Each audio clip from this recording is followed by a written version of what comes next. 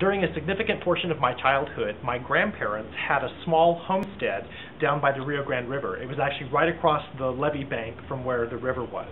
And of course, I have many, many wonderful memories and stories of spending time with them. There was a barn to play in, there was every animal you could imagine to play with, and just a lot of good times there. But one of the things that I always remember is they had, in addition to, like calves and sheep and goats and chickens and all of that, they had peacocks on their property. And they had 2 or 3 peacock hens and 1 male peacock. And I don't know if you've ever been around peacocks before, but especially the males are very, very aggressive birds. And of course, they're known for those beautiful arrays of tail feathers that are so beautiful. And of course, when they put on the show with the tail feathers is typically when they're courting the hens. And when they're in this mindset is when they're most aggressive. Well, a lot of times I would go out with my grandmother to get the eggs out of the hen house, and we would walk past where the peacocks were at, and the male peacock would always get really aggressive with me. Sometimes they would try to flog you. When a bird flogs something, they kind of like attack it.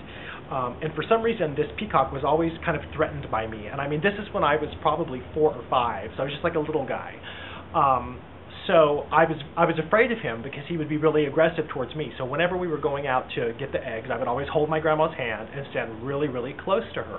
So this is kind of like our little routine. We had an understanding between my grandma and I and the peacock, and we all just kind of like left each other alone.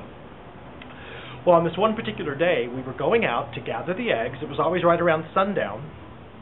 And the peacock hens were running around, but the male was nowhere to be seen.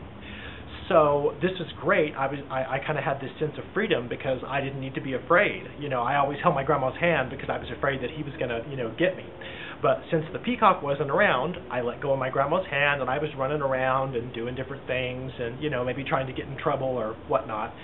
But anyway, so I was over playing near the haystack, and then we eventually realized the reason that we weren't seeing him is because the male peacock was up on top of the haystack.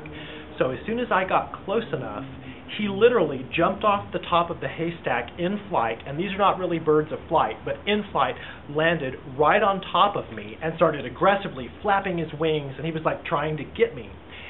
It scared my grandmother so badly that she grabbed a roll of baling wire off of the ground and whacked the bird over the head and killed it.